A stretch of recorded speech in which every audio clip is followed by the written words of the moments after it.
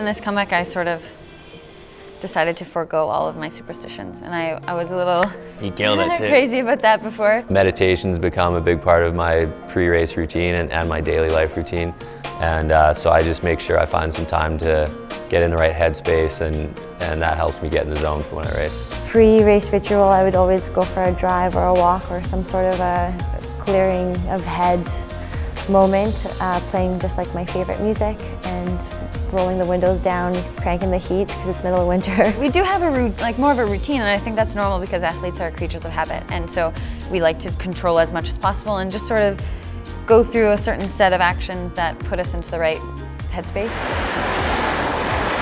I always put my left equipment on before my right, so like my left shin pad, my left skate, my left elbow pad. I like to put my left ski on first usually, but then sometimes I forget about that, and for a race I'll always put my right one on.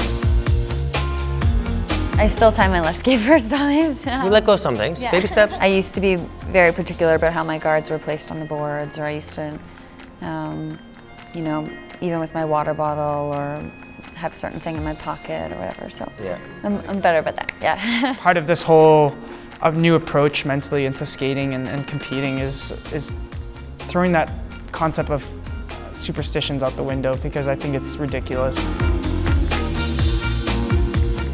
If something goes wrong with your superstition, like let's say you have a favorite animal or something, you bring it to the track with you and you forget it, then you're kind of rattled, right? A big thing for me is to embrace the unknown now, and embrace, especially in skating, how sometimes you could feel great and you can have some of the worst skates of your life. I haven't quite kicked this one, but I spit, which they always catch on camera.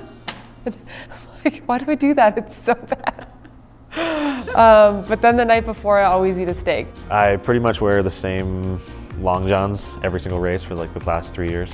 What are the shape of those long johns now? They're pretty good. They're all right. Yeah, they only get worn like 20 times a year. So I really like holding my sled before I go. Some people have it put down for them and like they move it, but I'm like, no, this is my time. I like staring either people down or staring the track down before I go.